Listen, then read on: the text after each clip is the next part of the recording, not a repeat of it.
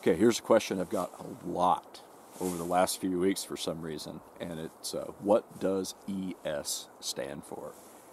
ES is extreme spread.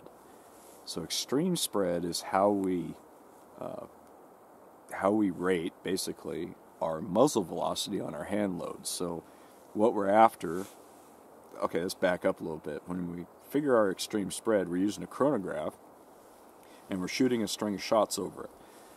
And after you get done shooting that string of shots, it will tell you what your average velocity was, what your high velocity was, what your low velocity was, and then what your extreme spread. The extreme spread is the difference between your highest velocity and your lowest velocity. Now, for long-range shooters, what we want is for that extreme spread to be as small as possible, because, if you're shooting 1,000 yards and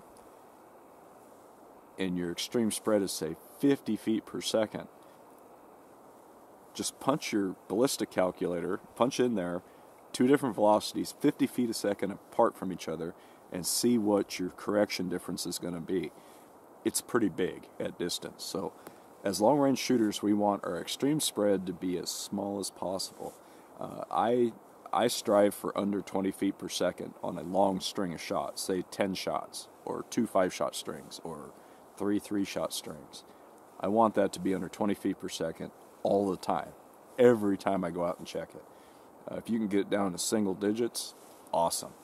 But if you look at your ballistic calculator and punch in 20 to 30 feet per second at, say, 1,000 yards, you'll find that you probably can't hold steady enough at that distance in the field and field positions to realize the difference. So there are still two dynamics you're working with. You're working with precision and accuracy, and then you're working with the raw potential of the load, which is, the muzzle velocity. So if the ES stays down low and you still have really good groups, really tight groups at distance, you're golden.